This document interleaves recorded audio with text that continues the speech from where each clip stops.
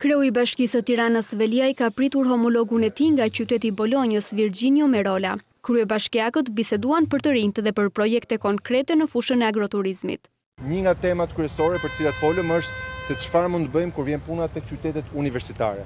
Ne e dim fare mirë në Tiranë 90% e studentëve qëndrojnë. Kështu që pyetja është të mësojmë nga më të mirët se si të gjithë të trup, të gjithë të talent, të gjithë këta të rinj që mbarojnë shkollën, si mund të rinë qytet, si mund të krijojnë një familje, si mund të ndihmojnë me një shtëpi dhe pastaj si mund të inkuadrojnë në tregun e punës dhe besoj që për një qytet që ka ambicie të qenit një epiqendër universitare si Tirana, Bolonja është shembulli më i mirë.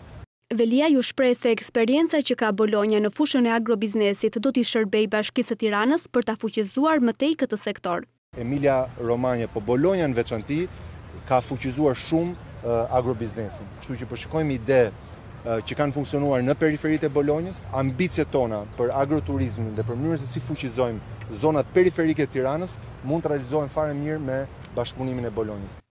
Në shenjë miqësie dhe të bashkëpunimit mes dy vendeve, Veliaj i dorëzoi homologut të tij Çelësin e qytetit. Më pas ata zhvilluan një vizitë në sheshin Skënderbej ku mbollën disa pemë.